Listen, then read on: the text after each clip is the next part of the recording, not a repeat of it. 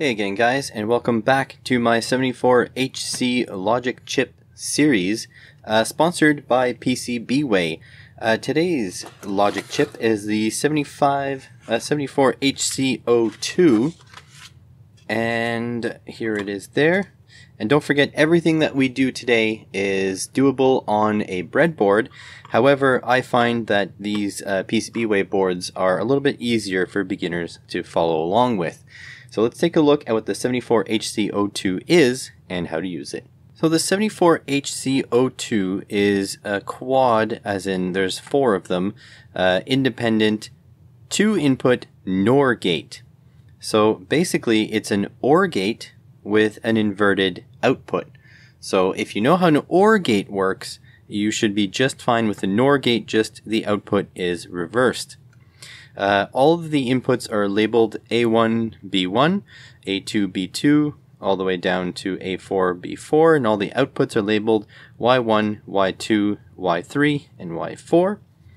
And how to figure out how these things work? Well, you just have to look at the function table, or the truth table, if you will.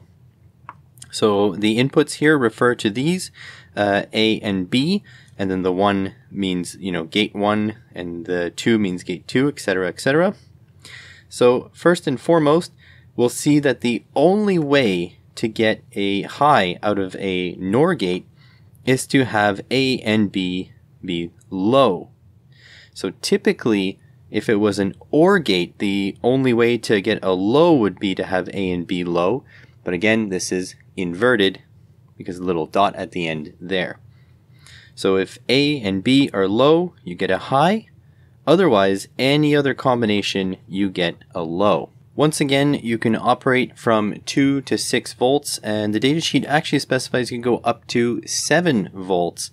But all my testing is going to be done at 5 volts, which gives everything a nice stable sort of on-off threshold. Plus 5 volts is the common logic you're going to be using as a beginner for the most part. Sometimes you use 3.3 volt as well though.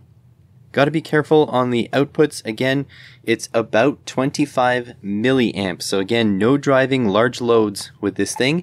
If you want to drive something more than a couple indicator LEDs, you are much better off to use this to trigger the base of a transistor or the gate of a MOSFET. With that in mind, let's take a look at the board. As is going to be the theme in this series, this board is labeled to the 9s. So the chip's pins are labeled here, and you have the truth table or function table at the bottom here. You have your inputs labeled over here and your outputs labeled over here. You also have these output LEDs.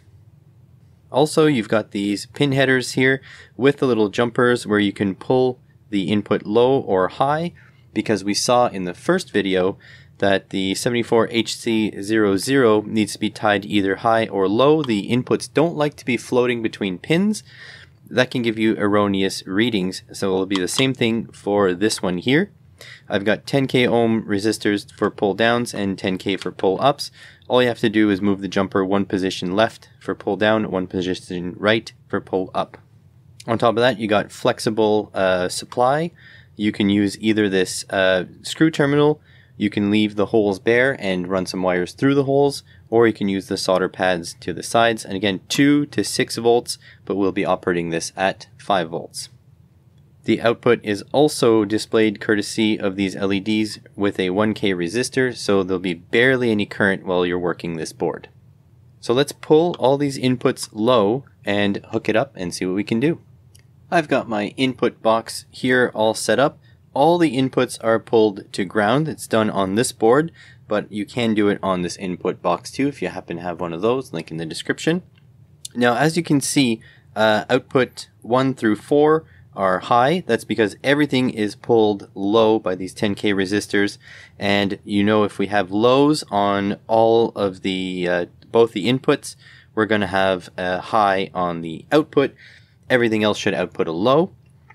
I've got this on 1A, 1B, 2A, and 2B on the orange, blue, white, and green wires.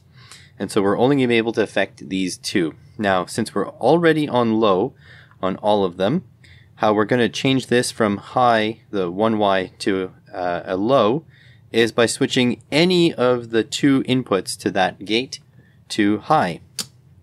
So that one's high, we got a low. This one's high, we got a low. One's low, one's high, we got a low. One's low, one's high, we got a low. Same thing on the other one.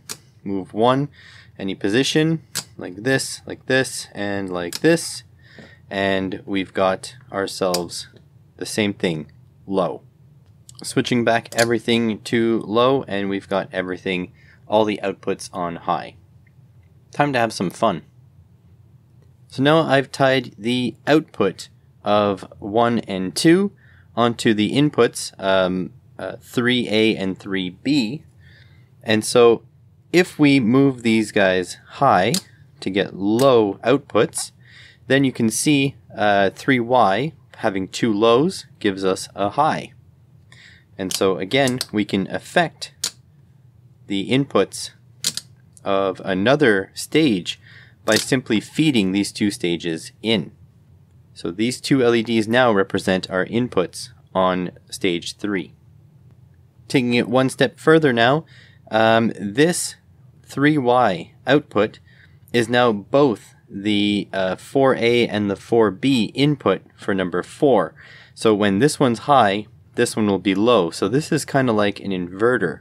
So if we switch these two around, like so, then we get this one to be high, and two highs on number 4 make it go low.